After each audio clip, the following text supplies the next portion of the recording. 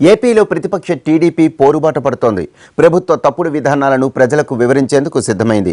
45 రోజుల పాటు రాష్ట్ర వ్యాప్తంగా ప్రజా చైతన్య యాత్రకు శ్రీకారం చుట్టింది. ఈరోజు ప్రకాశం జిల్లా మార్టూరులో చంద్రబాబు యాత్ర ప్రారంభిస్తారు. ఏపీలో ప్రభుత్వంపై ప్రతిపక్షం పోరాటాన్ని ఉధృతం చేస్తోంది. ఇప్పటికే ఇసుక దీక్షలు, రాజధాని నిరసనలో పాల్గొన్న టీడీపీ ఈ పోరాటాన్ని మరింత పెంచనుంది. రాష్ట్రానికి కలుగుతున్న నష్టాలపై ప్రజలకు అవగాహన కల్పించడానికి ఏపీ వ్యాప్తంగా ప్రజా చైతన్య యాత్రను చేపడుతోంది.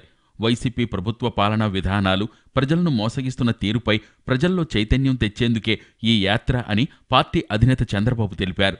నేతలు, కార్యకర్తలు, ప్రజా సంఘాలు ఈ ప్రజా చైతన్య యాత్రలో పాలుపంచుకుని ప్రభుత్వ నియంతృత్వ పోకడలను ఎండగట్టాలని బాబు పిలుపునిచ్చారు. ప్రభుత్వ బాధితులకు అండగా ఉన్నామనే భరోసా కల్పించాలని టీడీపీ శ్రేణులను కోరారు.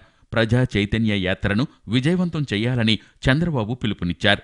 ప్రజల తరఫున పోట్లాడాల్సిందే, ప్రజల తరఫున పోరాటం చేయాల్సిందే అని చెప్పి తెలుగుదేశం హైకమాండ్ చంద్రబాబు నాయుడు గారు ఒక నిర్ణయం తీసుకొని ఈ ప్రజా చైతన్య యాత్ర అనేటటువంటిది రేపు 19వ తేదీ నుంచి చేయాలి అనేటటువంటిది మరి నిర్ణయం తీసుకొని ముందుకు పంపించారు. 9 నెలల తుగ్లక్ పాలనలో ప్రజలు ఎన్నో కష్టాలు పడుతున్నారని టీడీపీ జాతీయ ప్రధాన కార్యదర్శి నారా లోకేష్ అన్నారు. వైసీపీ ప్రభుత్వ అనాలోచిత నిర్ణయాల వల్ల రాష్ట్రం తీవ్రంగా నష్టపోతోందని ఆరోపించారు.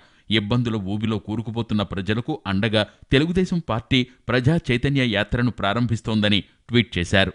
ఎమ్మెల్యేలు, ఎమ్మెల్సీలతో పాటు ముఖ్య నేతలంతా ప్రజా చైతన్య యాత్రలో పాల్గొనాలని తెలుగుదేశం అధిష్టానం ఆదేశాలిచ్చింది.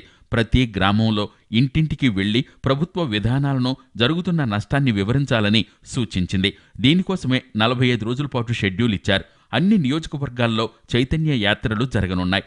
మొదటి రోజు చంద్రబాబు ప్రకాశం జిల్లా మార్టూరులో జరిగే యాత్రలో పాల్గొంటున్నారు. ప్రజా చైతన్య యాత్రల్లో ఆయా జిల్లాల్లో జరిగే కార్యక్రమాల్లో లోకేష్, చంద్రబాబు పాల్గొంటారు.